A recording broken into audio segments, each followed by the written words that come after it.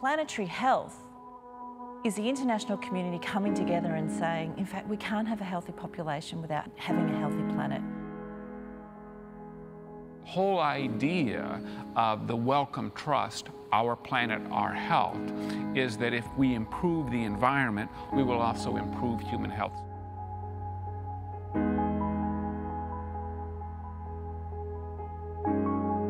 We're inseparable from the environment. More people are living in cities, and more people will continue to live in cities.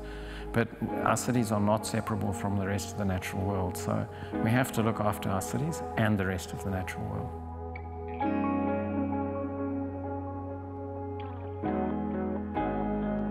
RISE is a randomised controlled trial involving 12 settlements in Suva, Fiji and 12 in Makassar, Indonesia.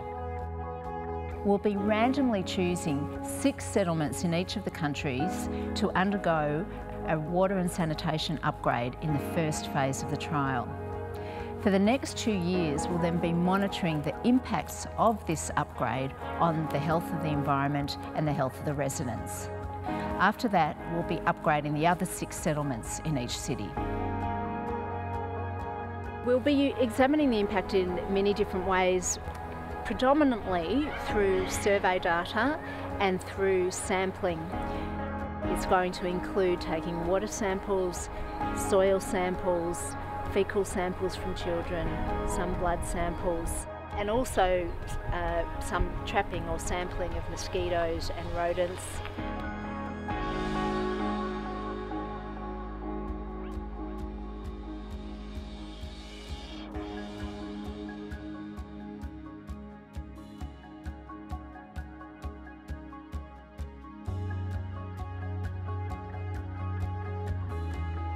Especially kids under 5 years of age, since they're a very vulnerable group. Immune system is very weak at this stage of life. Direct contact with black water and grey water from the kitchen that are just flowing openly into the open ground contributes to them having increased level of skin diseases such as scabies, diarrhea, even ringworms and dani. And those are just a few examples, but there are many more.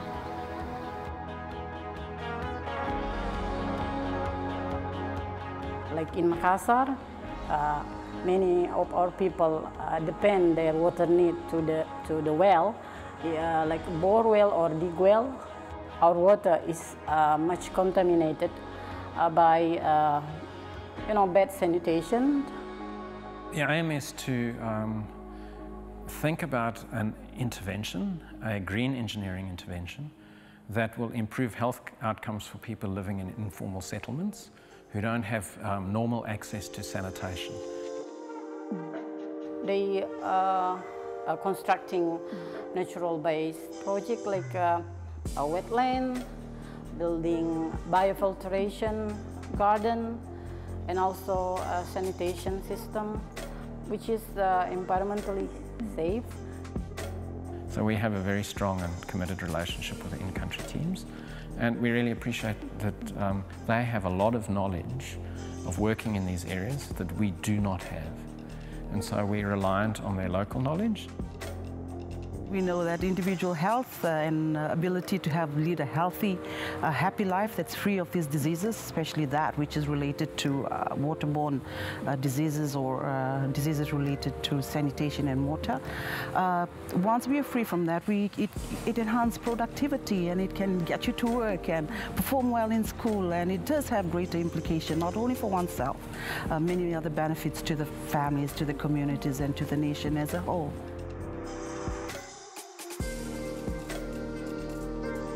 We are trying to actually build something that would actually not only help the communities that are going to be the recipients of the project, it's actually trying to harmonize the environment. People's health and well-being, that is matched to ecological health, that is matched to elements of the urban design and the built environment. we're going to get a really great picture of how people are living their lives and interacting with each other and their environment. If we see changes in the environment and improvements in health, this will be a fantastic platform for rolling out this type of intervention into other areas. The overall aim of the program is to provide rigorous evidence that this radically new way of providing a cleaner environment to poor urban communities improves health and is feasible.